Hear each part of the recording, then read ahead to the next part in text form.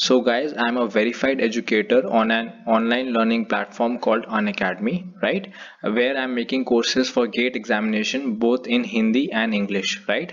So you can download the Unacademy learning app, search my name over there ACT and follow me on that particular platform for awesome videos on the GATE chemistry examination.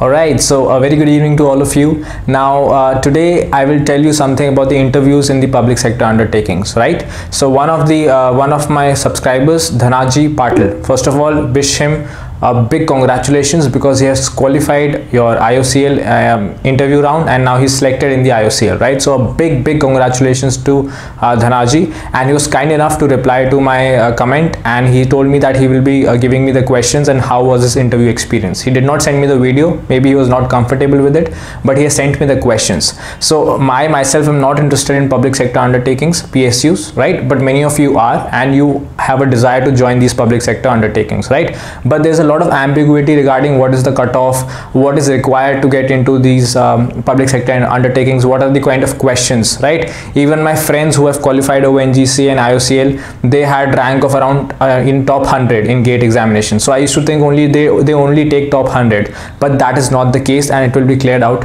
today, right? So first of all, let's again wish him a very big congratulations, and now I'll tell you the questions he has asked me, right?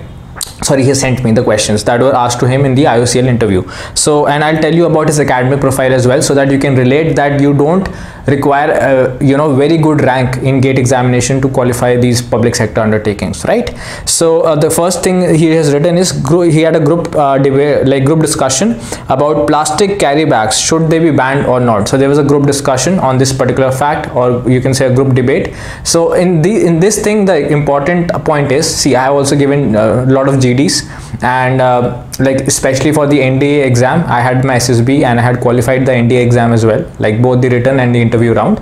I did not join, that's a different thing, but over there also we had group discussion, and the group discussion, what they are looking for, whether you are able to initiate. So it's good that if you can initiate the group discussion, you are the first speaker, that will be really good.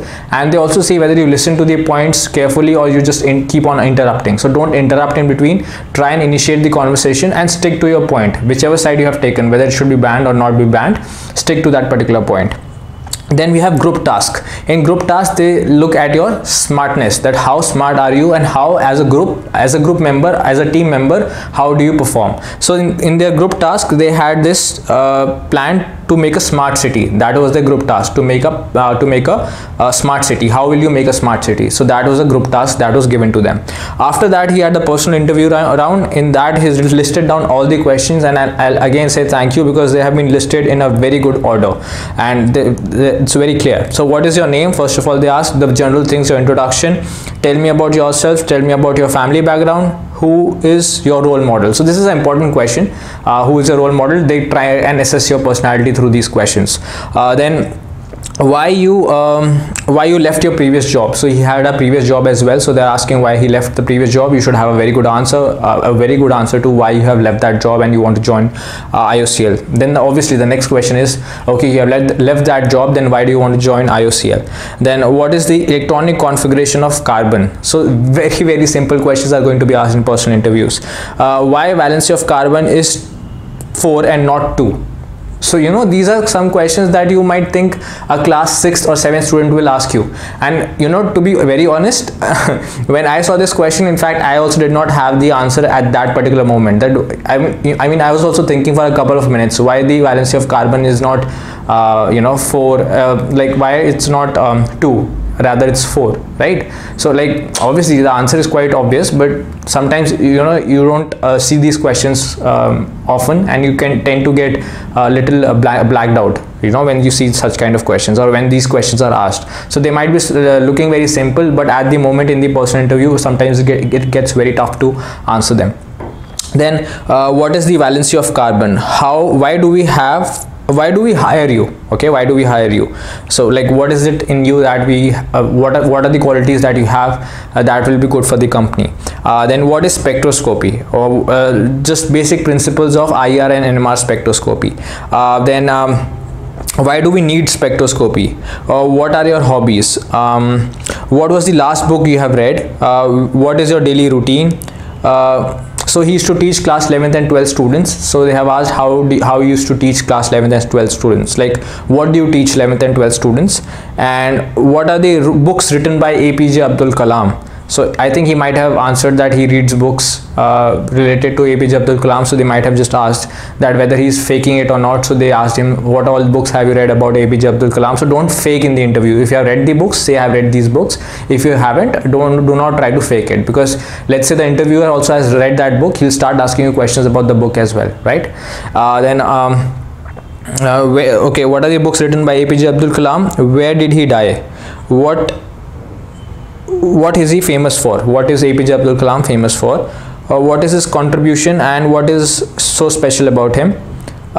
So tell me about IOCL. So if you're going for an IOCL interview, you have to know about IOCL, you have to know about the company, because that shows you're interested in actually joining the company, and you're not just there for the interview just for the money and for the secure job. You should have genuine interest in joining IOCL. And you can see there are some very these kind of questions, very general awareness questions. So you should also be aware about what is happening in your surroundings. Then what is Fortune 500? Who made the list? So these are the list of companies, Fortune 500. What is special about your sister? Okay. Then how ethical is IOCL? And okay, so these are the questions. And BSc 4 and BSc 5, where have you okay, I don't know what that question is. Last question I'm not able to understand, but how ethical is IOCL is the last question. So these were the questions that were asked to him in the interview. Now coming on to his academic profile. Okay, so he did his BSc from Shivaji University and got 87% in 2013. He completed his BSc. Then he did MSc from SP College, Pune, and he got 70% in 2015. And after that, he joined Lupin Lupin India Private Limited, and he was like as a trainee. He joined over there in 2015, and he was awarded the best employee in the training period. That has never happened, so very big congratulations for that as well. He has a GATE score of he prepared for GATE 2018, and he left Lupin in October 2017. So that must have been a very tough decision, or I don't know what was the situation like when he left Lupin. So I think he worked in Lupin for 2 years, then he left it, and in GATE 2018 he scored 43 on 100. Okay, 43 is not that tough to score, I'll be very honest, right? So you can easily score 43, and he got a rank of 424. Okay, he got a rank of 424, and he is actually he might also clear June 2018 examination, the CSR JRF. But so that is it. And he has also qualified the PhD interview for BITS Pilani Goa, but he did not join, and he has finally got selected for IOCL. So that is great.